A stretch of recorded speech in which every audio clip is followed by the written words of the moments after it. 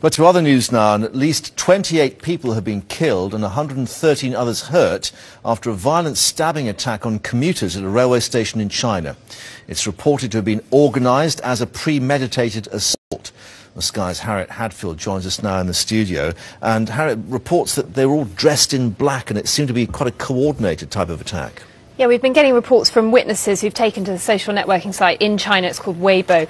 They've said, as you said, they were wearing black, brandishing knives. The identities of the people have not been confirmed yet, although we know that 5 of them were shot dead by police. We've had some first pictures in now. They've come from the Xinhua news agency. You can see in the stills here the chaos really that happened, and also what it looked like on the ground there after it happened. And so many people involved in this, emergency workers and police, quick to rush to the scene. Is there any indication why this has happened in this particular area, which is down in the southwest of China? No, absolutely no indication why.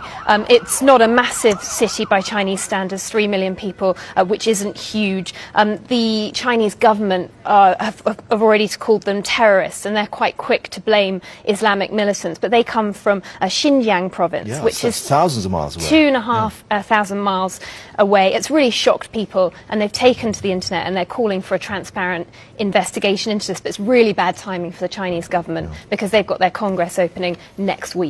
Harriet, thank you very much indeed for that. One of Ireland's most notorious criminals, a man